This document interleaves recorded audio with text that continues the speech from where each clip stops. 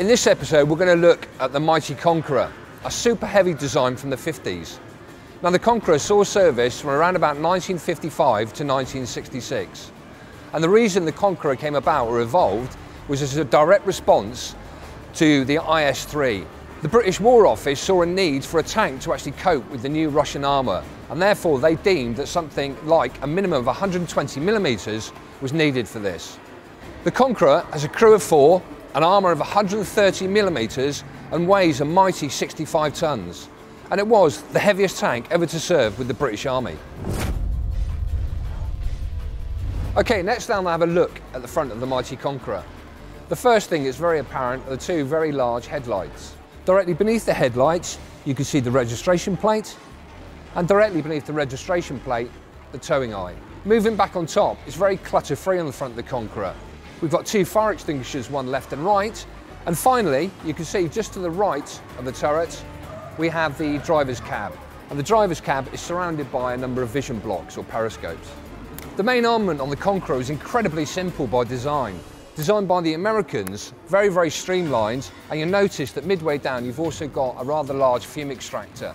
Going up in the turret we have an incredibly strengthened and armoured bellows or gun trunnions, and then we go onto the rear of the absolutely monstrous turret. An incredible design feature about the Conqueror was the fact that the turret alone weighed 18.5 tonnes. And one of the main design features was the very large commander's cupola, which the commander could actually rotate.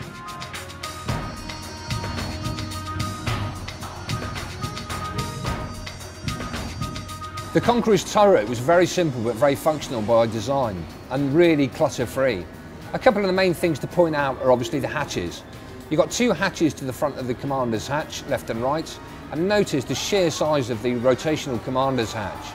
I'll also point out the armoured hood for the gunner sight, and also you can see quite clearly the machine gun. You'll also notice that to the left and the right of the turret there are also 2 banks of multi-barreled smoke grenade discharges, and the means for firing these were located inside the turret. 2 antenna bases for the radios, and then you cannot help but notice the monstrous commander's cupola that we've got on here. As I said before, it was rotational, which was quite a good design feature at the time. And also a key thing about Conqueror was the fact that the commander also had a rangefinder, which enabled him to identify and find the range to another target whilst the gunner was dealing with the previous one. We're now on the back decks, and unfortunately we can't access the transmission, but it does give you a good idea of the sheer size and scale of it. The engine was a fuel-injected version of the Meteor engine, driving through a regular Merritt Brown transmission. You can see the fuel filler caps located to the left and right. The suspension on the Conqueror employed the Horseman type suspension system. This actually involved having 8 row wheels either side, and you notice very distinctive row wheels from the sheer fact that they are steel rimmed. Although it's made them quite resilient and hard wearing, it also meant it was incredibly noisy.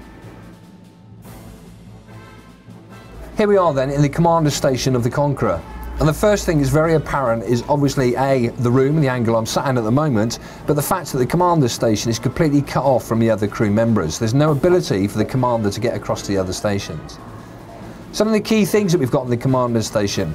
Just to the left there was the ability to operate, i.e. elevate and depress, the machine gun, the roof mounted machine gun, and obviously again the good old Bakelite firing switches. Located directly in front of the commander was the commander's sight, again a binocular type sight, and also just to the left of that is also an auxiliary sight. Across to the right hand side we've got a duplex controller. Very simple to use, left for left and right for right. And really the final thing to mention about the commander station was there was a gun position indicator just to the right of where the commander would sit.